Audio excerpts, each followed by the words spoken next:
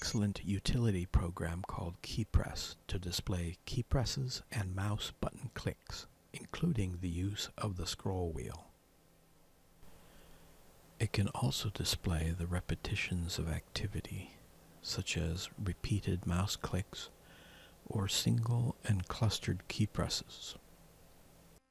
It has the option to show a text line of information or several single lines one after another in timed sequence at the bottom of the QiPress window. A custom background with a logo is also possible. Activity is displayed momentarily here at the top and retained as part of history. Additional lines of history can be configured to display also.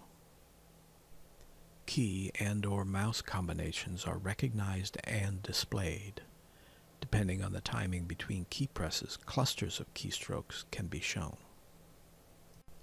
A maximum of characters per line can be configured. When reached, it splits the lines in history automatically.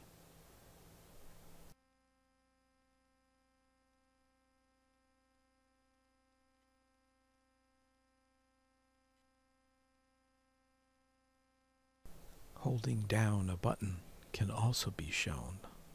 Here, a left-click hold to drag is indicated. What follows is a more detailed discussion of the QiPress settings and the reasons why I changed some of them to suit my particular use.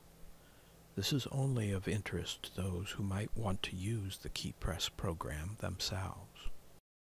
Here is a magnified picture of the QiPress window. I created a custom flat green background with a small logo in the bottom right corner. In the QiPress Settings main display tab, you can choose either a flat background color or a background image. In this case, I created a custom background image. How was this done? By looking in the Program Files QiPress Backgrounds folder, you will find the default background JPEG file. The details of the file's properties show its dimensions, which you should duplicate within whatever image editor you use.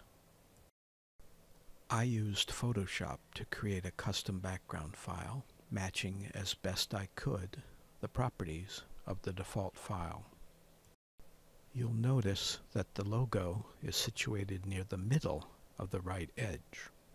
This was easily positioned in Photoshop after finalizing certain QiPress settings which determined the size of the window.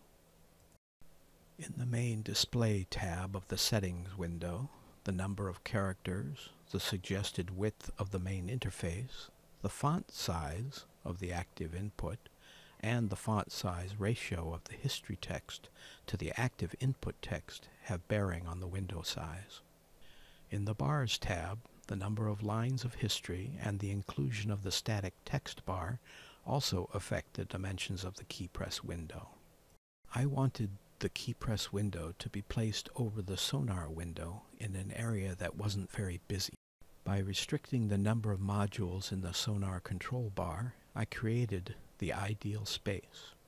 This space limited the number and size of what elements I chose to include within the QiPress window. There are a multitude of features available for configuration within the 7 QiPress settings tabs.